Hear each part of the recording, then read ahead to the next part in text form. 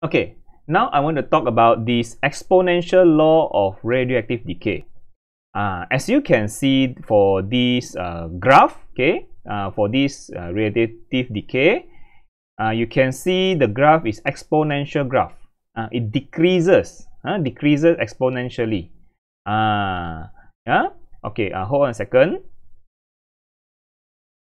Okay. For example, like last time you learned about this charging discharging capacitor, isn't it? Charging and discharging capacitor, you learn about exponential graph also. Yeah, this one graph decreases exponentially. Last time you learned about discharging capacitor.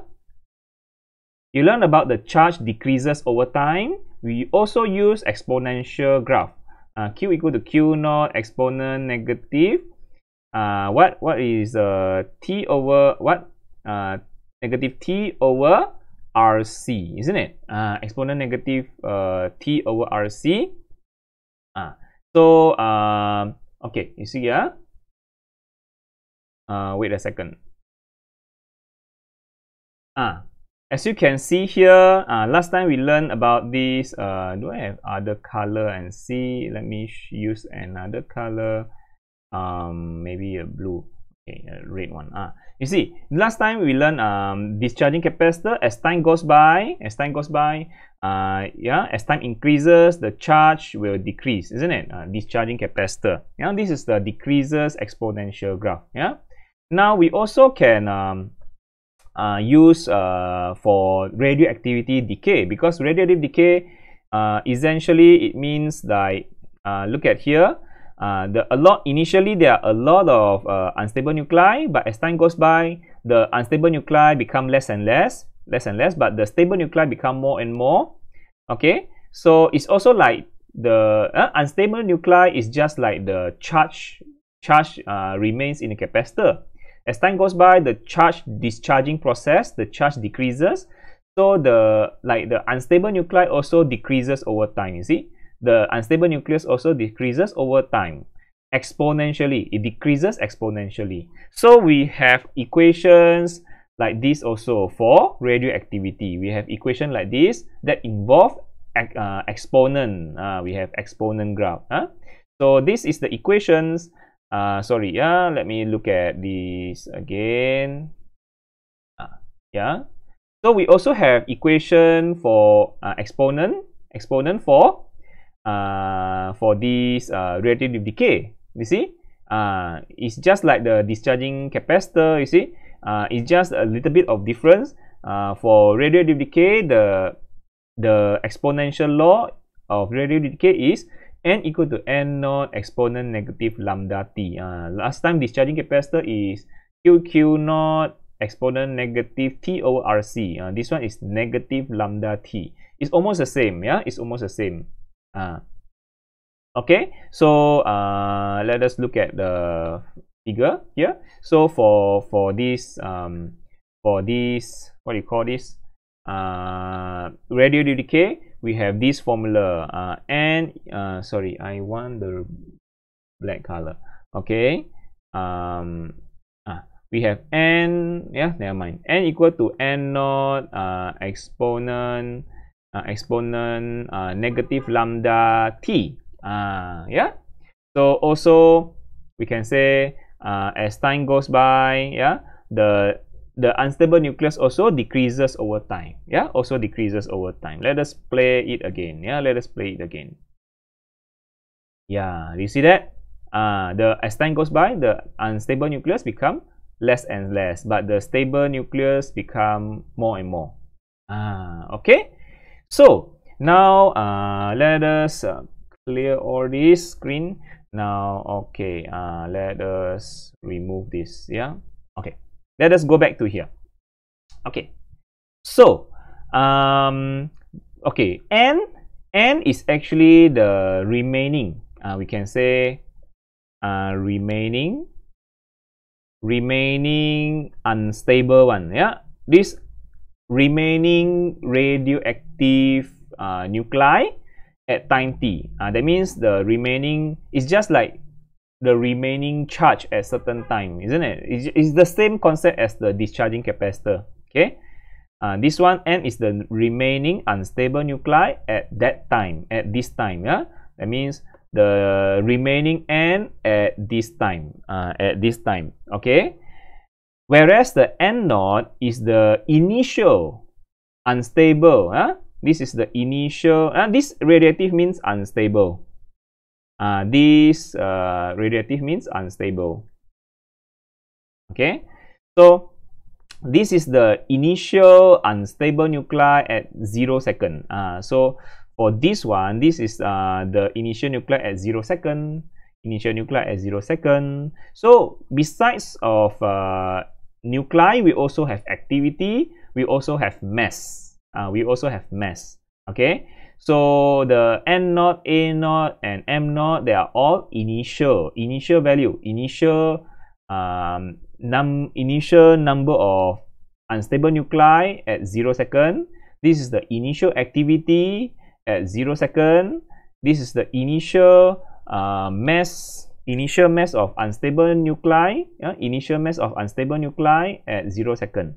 And this n is the final unstable nuclei, final remaining. Can say this is the final remaining unstable nuclei at this time. Okay, and this is the final activity at this time.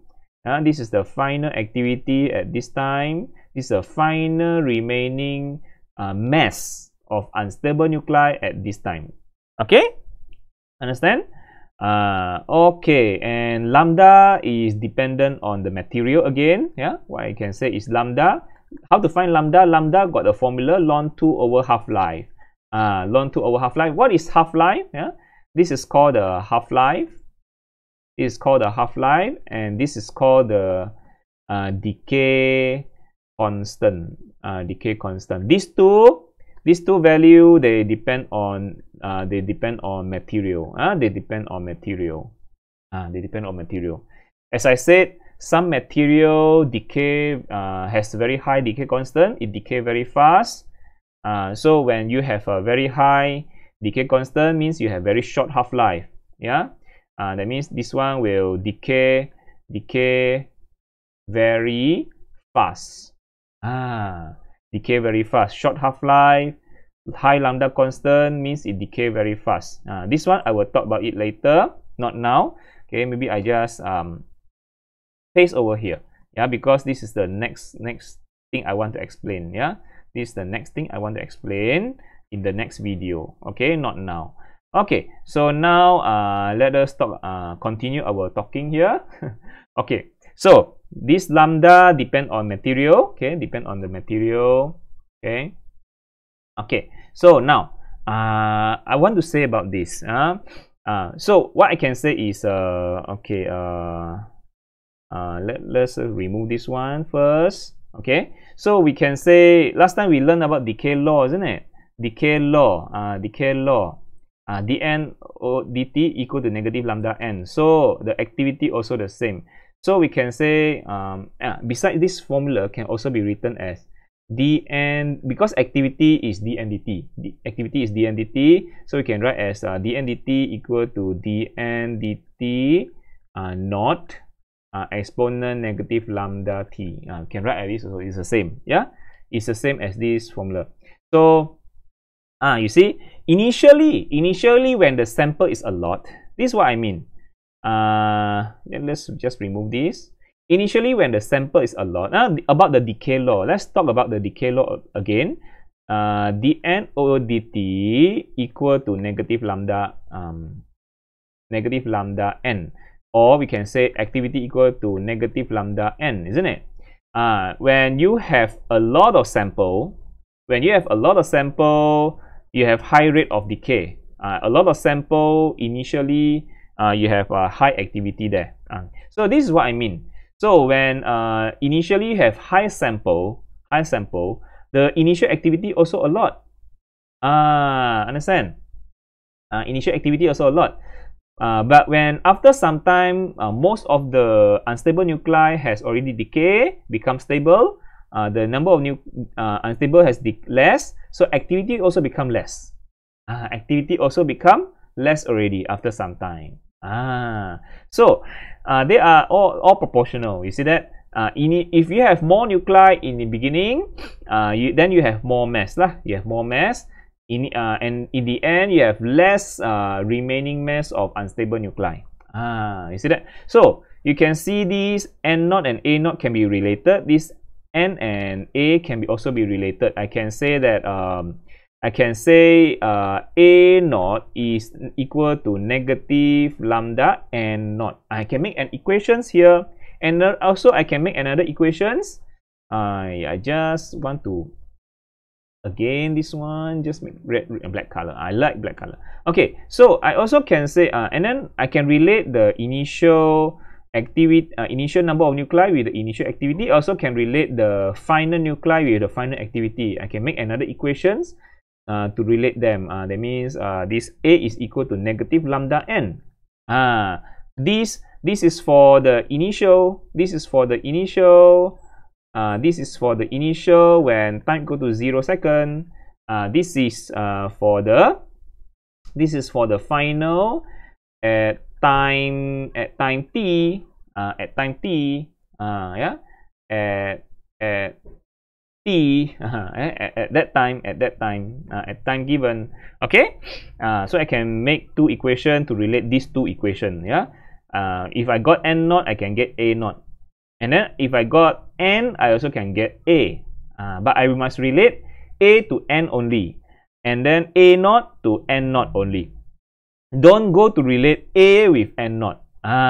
Cannot cross over. Remember, the partner for A is N. The partner for A naught is N naught. Okay? I also can relate the mass with N, mass naught with N naught by using the molar mass. I can use molar mass to relate them because we know that how to say the mass, the total mass is actually how to say this is the total mass. Actually, this is the total mass. We can multiply N with mass of one molecule. How to find mass of one molecule? How to find mass of one molecule? By using how to say okay, hold on a second. This is the one. Yeah, you actually can relate this. This is actually the total mass. If you look at here, this is actually the total mass. This is actually the total mass. Yeah, the total mass of unstable nuclei. You can relate the mass with the number of nuclei. Yeah. By using your chemistry knowledge, yeah, still remember what you learned in your chemistry. You learn the total mass of the any nuclei is actually the total molecule, yeah, the big N here, multiplied by mass of one molecule. Mass of one molecule. But if you don't know how to find the mass of one molecule, you can use the number of mole. Number of mole multiplied by the molar mass. Molar mass you can get from the mass number. Mass number means this one lah, the nucleon number can get from the nucleon number here. Understand or not? The nucleon number here actually it means the molar mass. Yeah, can means molar mass. This is actually 12 gram per mole. 12 gram per mole. But this one is gram. You must change to kilogram. You must use SI unit. Don't maintain at gram. You must use SI unit. Change to kilogram per mole. Okay. After you get the molar mass ready, you can multiply by the number of mole. And how to get the number of mole? You have the number of molecule here, isn't it? Number of molecule here. Just take the total number of molecule, divide by the Avogadro constant. Number of molecule, divide by Avogadro constant, get the number of mole. Get the number of mole. Then you can multiply by the molar mass, and then you can relate to the mass of the molecule. This is how we relate the from N. This is how we relate from N to get the total mass. Understand or not? This is how we relate from N to get the total mass. We find the number of mole. Yeah. First of all, we find number of mole using the total molecule divided by Avogadro constant, and then this one you just multiply by the molar mass. Multiply by the molar mass, you get from the mass number here. Just now I explained about the mass number, the carbon 12, isn't it? The number of mole multiplied by the mole mass, you can get the total mass. Okay, you can get the total mass over here. And then you must relate, remember, N relate with total mass, and also N not with only total mass for initial also. Yeah. The final with the final number of molecule with the final mass. Yeah, final molecule with final mass, initial molecule with initial mass. Remember that. Okay, I can use your chemistry, the number of mole and the molar mass to find it. Yeah, to relate them, and to relate activity and the number of molecule, you can use the decay law. This is called the decay law. Yeah, decay law, which is the activity proportional to number of sample. Okay, so now finally, I just want to explain the unit. The unit here is very important. Okay, let us take this all away for now. Okay, because I want to explain something important here. Okay, so hold on a second. Sorry, yeah. Let me show you something important here. Okay, yeah. Now I want to say about this unit. Remember the unit. So we know that let's say the activity unit. This one is per second. This one also per second. Remember, change all to SI unit only. SI unit. Remember, all in SI unit. Don't put in the lambda also. You must change to, you see, this A relate with this A. So if this A is per second, this A not also per second. Their unit can be cancelled. And then this lambda unit connect with the time. You see, this lambda unit is per second, and then the time is second. That's why they can cancel this time and lambda. They can cancel the unit, and then A with A naught can cancel the unit. Understand or not? The time unit is second, lambda is per second, they can cancel unit, and then A naught is per second, A also per second, they can cancel the unit. Make sure your unit must remember the unit. A connect with A naught, and then lambda connect with time. About the unit, about the unit. Okay. One last thing is okay, this is the unit. Okay, I talked about the unit already. Now I want to say about this. Yeah, I want to say about this. Okay, wait, just drag this all over the other side. Okay, remember, all in SI unit. All in SI unit must use per second, cannot use per minute, per hour. Make sure all in SI unit. The decay law also, this one also all in SI unit. This one also all in SI unit. Remember, yeah, all in per second only. Yeah, only use per second. Okay. One last thing is this. Okay. I think I leave the last thing for the next video. Okay. So because time's almost up, I'm going to fetch my kids. Thank you. See you again. Bye.